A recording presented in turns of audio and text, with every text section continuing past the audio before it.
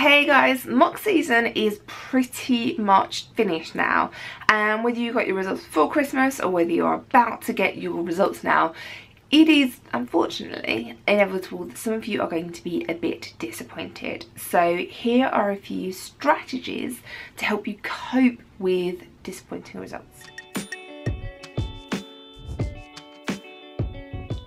So you have to remember that your mock results are not your actual results. These are just mocks. The whole point of these is to point out to you areas that you need to focus on, point out which bits of exam technique you need to work on, point out which bits you need to focus on and you need to revise on. That is the whole point of them.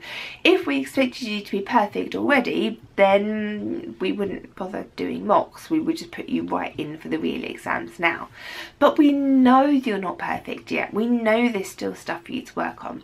And the mocks are there so we can work out what you need to work on. We don't expect you to be amazing at the moment. We know you're going to do amazing in the real exams, and we're just working to help you get there. Now, if you have to go home and tell your parents your results, some of you might be a little bit apprehensive about this. So I suggest you go in with a plan.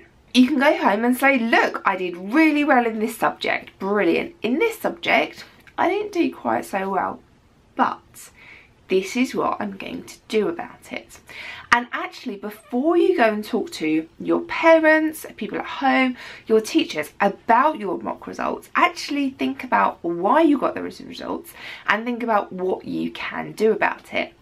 Be brutally honest. Did you revise for the mocks, or did you spend the entire time playing Fortnite or on Instagram?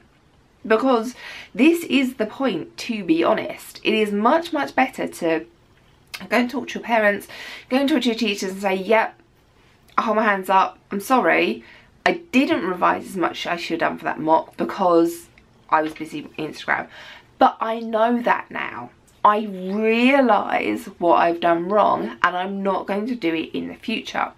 I am going to only play computer games for this amount of time per day, or I'm going to get one of those apps for my phone which locks my phone and prevents me touching it while I'm studying. I have it, it's great. Or if you did spend a lot of time studying, were you studying in the right way? Because highlighting things while looking really pretty isn't necessarily getting information into your brain. Do you need to practice some more past papers? Come up with an action plan of what you did, what didn't work, and what you can change in the future to make it work.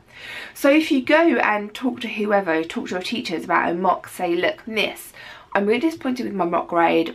I worked really hard, but maybe I wasn't working the right way. Can you point me towards some papers, or can you recommend a workbook, or can you recommend a textbook? If you go and have a sensible conversation with people about what went wrong, talk to them about why it went wrong, they're going to be much more receptive as to, instead of you going, oh, I don't care. If you go and ask people for help and say, look, I wanted to do this, but I tried this and it didn't work out. What can I do? That is going to work much better. Go with an action plan. Say, I need to practice some more multiple choice questions. I need to practice some more papers. I need to, maybe you need to get a tutor. Now would definitely be the time to start thinking about that. Maybe you need to stop doing a hobby or a club, not forever, but just for a few months until the exams are over. Come up with an action plan so that when you look at these mock results and you're a bit disappointed, maybe you're worried about people's reactions, before you get to that point of showing them the results, actually come up with a plan. What are you actually going to do about this? If you've come up with your action plan and got everything sorted, personally for me, I find planning a way out of a situation makes me feel better about it. If I come up with achievable goals, so I'm going to study this paper on this day, or I'm going to do this on this day, and I spend time and I plan everything out, and this doesn't have to be boring. You can get get it into Hobbycraft, get the biggest bit of card you can and all the glitter glue and plan it out in meticulous detail. Or you can write it on post-it notes and stick it on the back of your door. Or there are loads of online planning apps that you can get where you can move things around and you can have things in lists. That's what I personally use.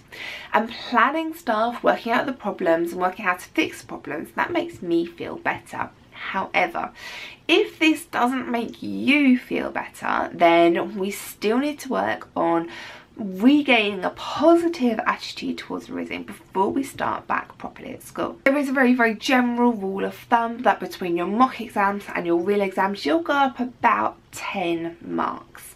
So you can look at what the marks you got, you can look at the ground boundary and say, if I went up 10 marks, would I be where I need to be to get my target grades? Would I be where I need to be to get onto the college course that I want, or to get onto the A-levels that I want? And if you are just below your target grade, then that's brilliant. You're doing really, really well. Remember, we still have quite a few months for you to revise. We still have quite a few months for you to practice, for you to get things sorted. So we don't expect you to be perfect just at the moment. We expect you to be working towards it. And this is just another way that us as teachers are helping you do that. Ouch. Love you too, Clem.